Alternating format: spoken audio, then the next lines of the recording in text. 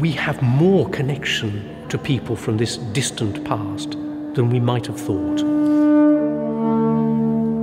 You really have to be really creative when you're performing with these instruments to give an interesting performance, yeah. I'm convinced that the audience can be really worldwide. Please welcome John and Patrick Kenny and Alberto Morelli.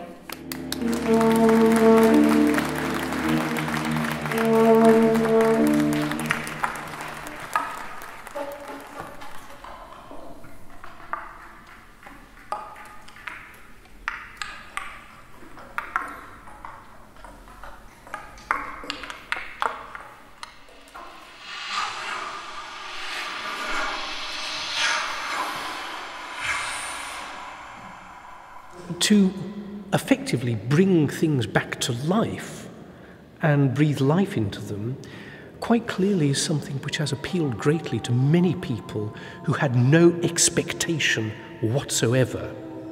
It satisfies the human desire for experiment and discovery.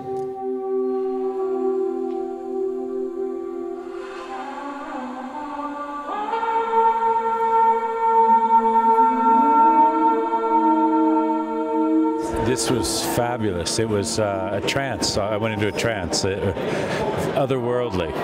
So the oldest instruments that we're playing tonight, well, would be the conches, which are instruments, but they're also nature objects, and we know that human beings have used them for at least 100,000 years, maybe more. Then the next would be the Etruscan lituus and the Lochenshade horn, which are approximately 2,200, 2,300 years old.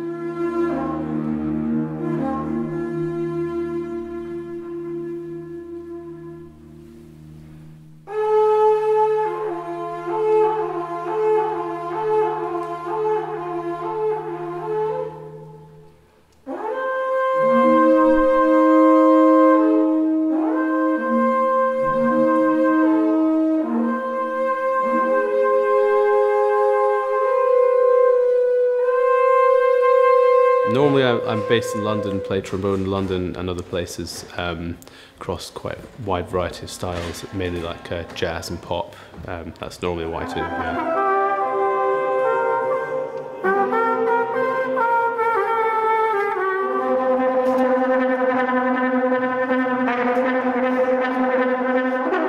Improvising is pretty similar to playing trombone in jazz in some ways. But you're creating soundscapes when performing ancient instruments, which is the main difference, I think. And you also have to get used to the tonality of these instruments. They're not in Western tonality, really. The intervals are different, so you have to get used to them being out of tune.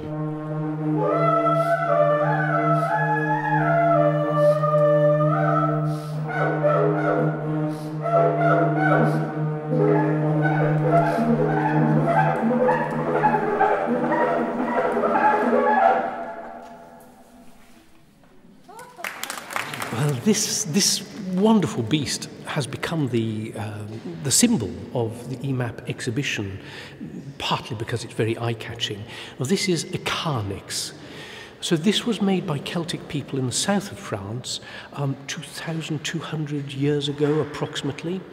The sound passes through the head into these ears, and it adds a zing to the sound.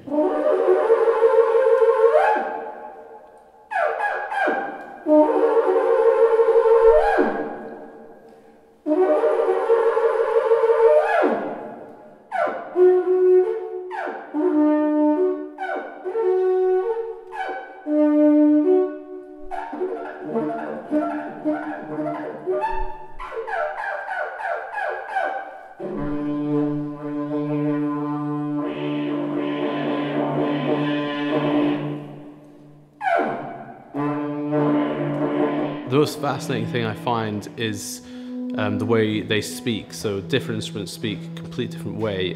For instance, a Lochenshade horn has it's very soft. You don't need to put that much air through it to create a really warm sound, whereas some of the other ones you have to work quite a lot harder to do that, and they're better at making aggressive sounds. So I think, yeah, the most fascinating thing is the nature of the sounds that each of them produce and how different they are. The biggest audiences that we had for music archaeological concerts, it's 500-600 people in a single concert. We can improve these numbers.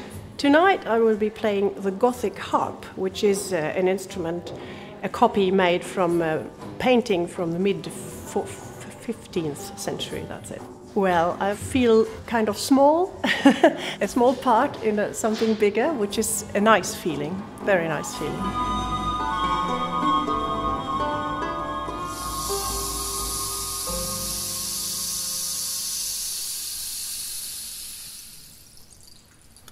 I think the need to make music and the desire of people to experience music is something that's timeless in human beings.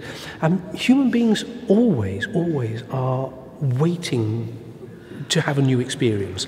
It's the nature, it's what makes us human. Det går ju rakt in i själen, den kraften. Alltså det känns som en urkraft, alltså det känns som att det kommer liksom från jordens inre nästan på något sätt. Man blir meditativ av det hela. It's amazing to be in a historic time to be able to listen to something that hasn't been played, so it's a very gift. Music is timeless. We can use them and discover how they are activated and what they may have sounded like, and it is as valid now as it was 2,000 or 3,000 years ago. And that makes music archaeology unique in the whole realm of archaeology. That's why we're here.